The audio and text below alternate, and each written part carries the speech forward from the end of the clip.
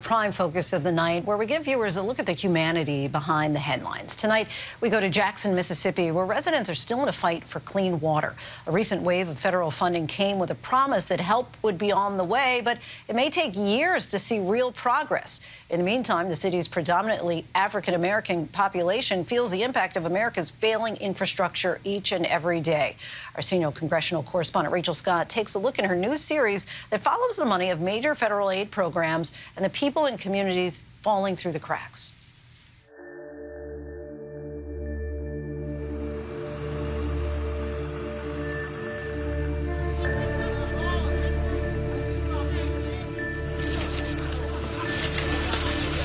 Thank you so much. I appreciate you, Mom. These fifth graders at Wilkins Elementary School should be in the classroom right now. Can you all be careful, boys? It's not time for recess. This is not a study break. In fact, these students were pulled out of class to help load donations of water off this pickup truck and into their elementary school. They're just 10 to 11 years old, carrying stacks of water half their size. Be careful, boys. Be careful, be careful. For much of the year, nothing from the faucets is safe to drink. The sound of plastic, a signal to students in nearby classrooms that today Wilkins will have access to safe drinking water. But that's not always a guarantee. And what is your product? Good job, good job. Amy Stewart is teaching math to fourth graders in one of those nearby classrooms. We waste water? We do not waste water. It's too precious. On weeks where donations are low, Amy buys water for her students with money out of her own pocket. It just seems like we're forgotten. We're just forgotten right here. We've been following this school for over a year. Months ago, the water pressure was so low, students were forced to use porta potties outside. Principal Cheryl Brown helping kindergartners line up. There you go. I look at our younger students. All right, now you stay right here. All they know in a school is a school where they have had to go outside to porta potties. That's degrading. It's inhumane on all levels. And there's no way we can go back and redeem that time, no matter how hard we try. Should conditions like these be acceptable for any student? No, indeed. No, indeed. The time spent waiting in line is time not spent in the classroom learning. On one of our visits, there was no water pressure at all. Not even those portable restrooms could work. And this district often has to switch to remote learning with little notice, leaving parents scrambling. The school is still without water, so we're doing virtual from home today. But the teachers here say they are determined to not let their students be defined by the circumstances. You all did such a great job today. I'm so proud of each and every one of you. If I give up, say forget it because of what's going on now, I will not fail them, not at all, not at all. They deserve it. A fair chance, they deserve it. See you. What's happening at Wilkins is happening all across Jackson. More than 300 boil water notices have been issued in the last 2 years alone. That means entire weeks could go by without access to clean water from the city. No water pressure, no water. Dry. We get up Christmas morning to open gifts. My wife wants to wash her face. And the biggest Christmas present we got was nothing out of our pipes. At town halls, hundreds of frustrated residents packing in, demanding answers. Why should we have to feel like we in a third world country?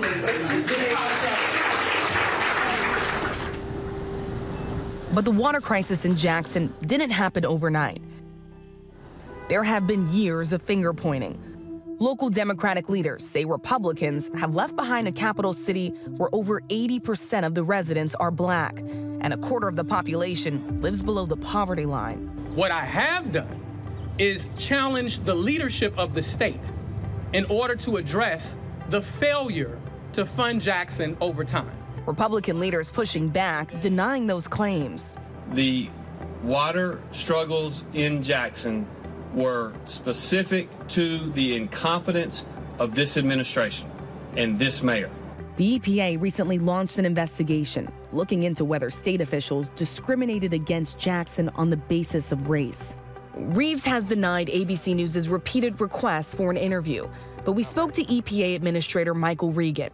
I know equity is so important for you and the EPA. Transparency. How critical is transparency? You know, in a city like Jackson, we're not only rebuilding the infrastructure, we're rebuilding our trust with the community. The community has to have trust in their government. And the problems in Jackson have led to a rare intervention by the Justice Department, a federal takeover of Jackson's water system. Nothing like starting a new job this way, huh? The man standing at the front, answering questions during this town hall, is Ted Hennepin, the third-party manager appointed by a federal judge to try to find solutions. Hennepin has only been on the job for a few months, but the problems here in Jackson go back decades. A crumbling water plant in desperate need of repair. He tells me he hasn't even found all the problems yet. This is really a failed system from an infrastructure standpoint. How important is it to have someone who is a third-party, independent voice working on this? I think it's really important here because the politics are incredibly challenged. He took us inside the O.B. Curtis water treatment plant, giving our cameras exclusive access at the city's main water treatment facility. This is the start of what every Jackson resident wants: clean, every day, safe drinking water. And we've been really good at producing it. Unfortunately, we've had these gaps where can't keep the pressure up because the system's full of leaks, can't get all the production out of here because we're missing some critical parts. All those things contribute to these episodes where we've had these disasters. Emergency fixes are just about everywhere. This is a temporary setup because that pipe's crushed. And how long has this workaround been in place? As far as I know, it's been maybe 8-10 years. When something goes wrong at the water plant, the impact will soon be felt by Jackson residents like Glenda Barner. I try not to think about it. I get up and I walk in the bathroom when I first get up and I turn the water on. I say, oh, it's a good day. I've got good, clean looking running water. And that's another thing, clean looking. Do you trust that the water is safe? No, I don't. I don't drink it. I have not drank Jackson City water in years. I always buy bottled water for me to drink. Still washing my cabbage greens. The grandmother of 7 often has to prepare meals for her entire family, just using bottled water. She can go through 3 cases of water on just one meal. We shouldn't have to go through this. We really shouldn't. But, what can we do? We rely on our officials to do what they need to do to fix it. And it's not getting done. The Biden administration awarded billions in funding for more than 7,000 road, bridge, and clean water projects across the country. Never again can we allow what happened in Flint, Michigan, and Jackson, Mississippi. Can never let it happen again. Mississippi received $429 million to address water infrastructure directly. We asked the mayor for an update. None of the money has been allocated at this time, and the application process has not been released by the state. But there was an application process. ABC News has learned leaders in Jackson did not apply for any funding from the bipartisan infrastructure law passed last year and only recently applied in 2023. You depend on your city, your federal, and your state government to help you in times like this, but they're having infighting over the politics of it. They say they're allocating money. Where's the money? Who's spending the money? What's the money being spent on?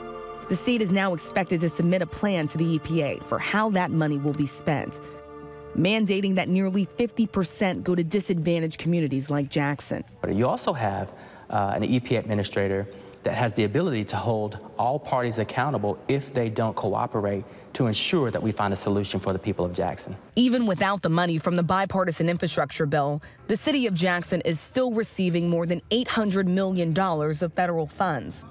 Some of that from EPA grants, the American Rescue Plan, and Congress. Hennepin is in charge of figuring out where that goes. In a newly released financial plan obtained by ABC News, Hennepin lays out how he intends to fix the city's water distribution system and address leaks. Investments that could make Jackson's water system financially self-sustainable.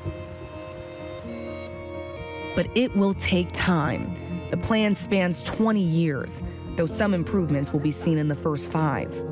What do you tell residents when you hear from them about their frustrations, especially those that are losing patience? Tell them I can't do it any faster than we're doing. I think we've got the best tool in place now with the resources to make it happen. So a little bit more patience, maybe, which is hard to ask. They've suffered. It's been terrible. Residents are where they have been for years, waiting for something to change, still keeping hope that one day avoiding tap water will not be a way of life. You know, this is bipartisan. This is black, white, red, yellow, Democrat, Republican. You know, it's not about me, it's not about you. It's about people having clean drinking water. Clean drinking water just seems like it would be the bare minimum. Rachel Scott joins us now. Some powerful words there from that Jackson resident feeling these problems firsthand. So, Rachel, this is going to be an ongoing series. Explain what your focus is going forward. Yeah, Lindsay, well, so often, you know this, we cover the negotiations about how bills and legislation gets made. But this focuses on what comes after that. What happens after these bills are passed? Where does the trillions of dollars in spending go? And so we're really looking for some sort of accountability here. And oftentimes, there are communities that fall through the cracks, where the funding does not reach the communities that desperately need it. So in the next episode, we'll actually be focusing on COVID relief and the fraud of epic proportions that the Justice Department is investigating. We always remember those PPP loans that were meant to help some of the small businesses out there. Well, it turns out some small businesses were actually shut out of that funding because other Americans took advantage of it, and they used that funding and they used fraud to buy homes and engagement rings and cars. So we'll be digging a little bit more into that in our next episode of Through the Cracks, Lindsay. All right, Rachel Scott from our nation's capital. Thanks so much. We look forward to seeing what you have coming up. Hi, everyone. George Stephanopoulos here. Thanks for checking out the ABC News YouTube channel. If you'd like to get more videos, show highlights, and watch live event coverage, click on the right over here to subscribe to our channel. And don't forget to download the ABC News app for breaking news alerts. Thanks for watching.